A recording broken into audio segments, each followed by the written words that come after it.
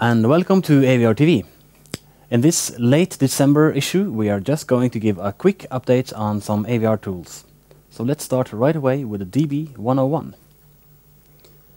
The DB101 is a display board reference design, including a small graphical LCD display with RGB backlights, a joystick and a piezo speaker. So this is the DB101 down here, and it's plugged into another board that I'm going to mention afterwards. Similar to the AVR Butterfly, the DB101 is not only a cool demo, but a handy development platform for the AT-Mega1281. The DB101 can also serve as a user interface module, for example for the BC100 battery charger kit that I've plugged it into right now, and for customer applications or for other coming Atmel kits. The DB101 is in production and available for ordering. You should check it out on atmel.com, where you will also find 3 application notes for it.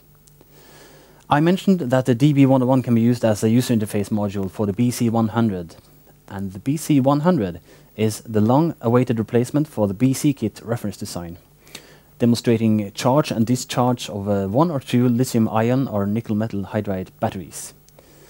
It is a platform for developing battery chargers, smart chargers, UPS or battery backups, and power supplies.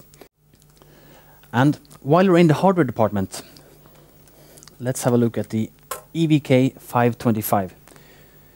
Now, the EVK525 is a simple board that plugs into the SDK525 USB starter kit. It helps you evaluate the AVR USB devices in conjunction with mass storage media with capacities up to several gigabytes. It has onboard NAND flash and data flash memories, and SD and MMC connectors. Now, if I connect the SDK525 and EVK525 plugged together into my PC, all those memories become enumerated as removable drives, as expected. Also, the EVK525 package includes software that demonstrates the on-the-go possibilities of the AT90 USB parts, so they can work as embedded hosts.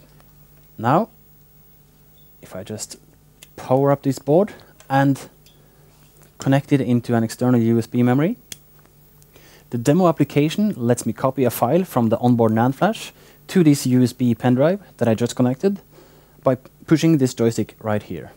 So it can move data between 2 USB flash disks or between one of the local storages and an external USB disk. There's also a simple terminal emulator in here now, where you can run commands through a spare UART.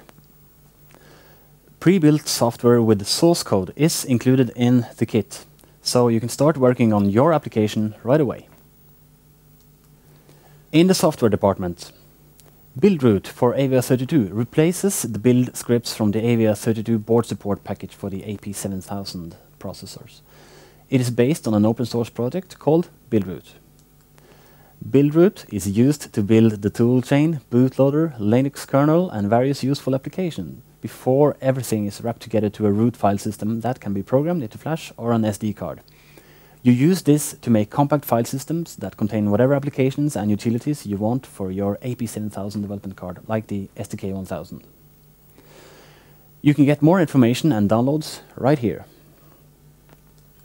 BuildRoot is included in the Linux board support package for the AP7000 processor family, and this release candidate supports the SDK1002 and the network gateway.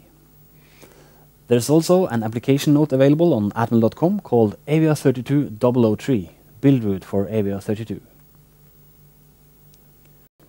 Now, it's that time of the year again. At least here it is.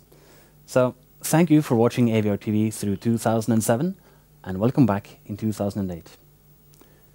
We have some things brewing in our labs and fabs that we can't wait to show you.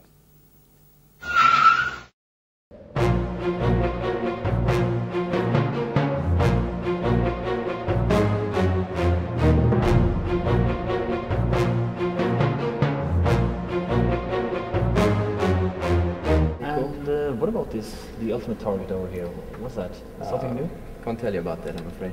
Ah, it's very secret. Confidential, is it? In fact, that's it. Okay. See you next year.